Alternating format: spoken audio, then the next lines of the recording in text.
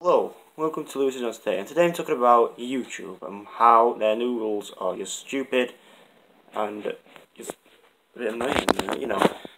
Why, can't you have, why do you have to have 1,000 subscribers just to live stream on a mobile phone? Because I went to live stream, I was supposed to do a good live stream today, I told everyone about it, I said, on my Snapchat, I said, yeah, get ready, 8 o'clock, doing a live stream. Now, for some reason, I thought it was I thought it was 1,000 subscribers for ad revenue, yeah. But 1,000 subscribers just to, go and do a live stream from your phone. It said you can do a live stream on any other device apart from a phone, unless you've got over 1,000 subscribers or more. Like, why? I don't understand. What? Why? Because I used to always do live streams. That's just stupid. I just don't understand. Honestly, I can't. You can do it on any other device apart from a mobile phone. I don't know. I can try my tablet.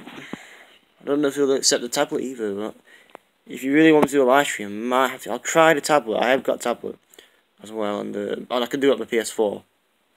But I haven't really got any other really devices mainly that can do it. So that's just stupid. That's incredibly stupid, annoying, and just questionable. Honestly, I can't even get mad, because I'm so, confused and just, what? It's so stupid.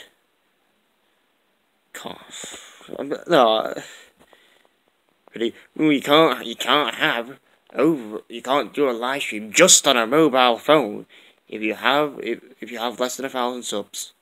So if standards, if you're gonna do a, JJ and Riley, if Riley wants to do a live stream, you can do it. Or say if any other channel like Elliot, he wants to do something for his phone or something, you couldn't do it. Absolute joke. We're done here. Good night, stupid YouTube idiots.